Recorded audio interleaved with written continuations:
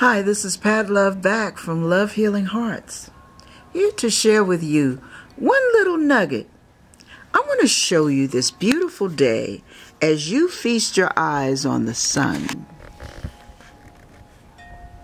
Do you see that sun? You see how beautiful everything is? Those are Milton's favorite chimes. Listen, look at this beautiful day, how bright the sun is lighting everything up. God will shed his light on your darkness.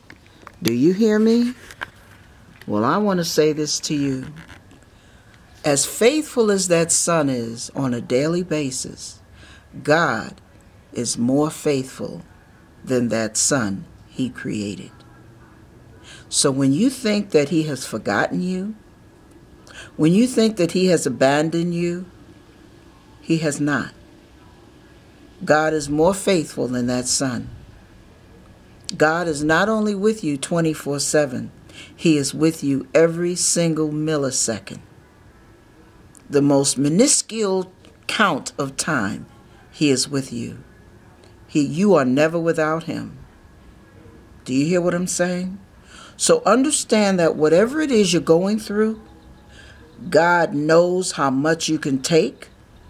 God knows how long it will take you before you decide how much you can take, or when you're through. Some things are inflicted upon you, and you have the right to walk away. Other things are his hand working things into you and working things out of you. So whichever one it is, God still has you. Even if you're in the middle of a decision you made yourself that blew up in your face, God still has you. Ask God to forgive you for poor choices and ask God to rescue you. Give you a way out where no one gets hurt. Do you hear what I'm saying?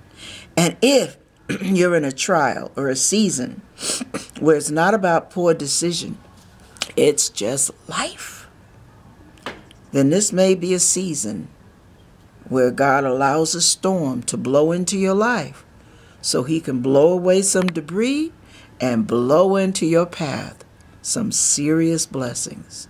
Either way, you have to trust him. He knows what's going on.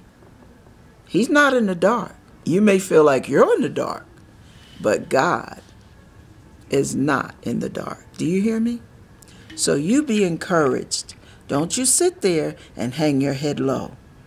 God has your back, and he has your future right in the palm of his hands. He loves you with an everlasting love. Don't you ever forget that. God bless.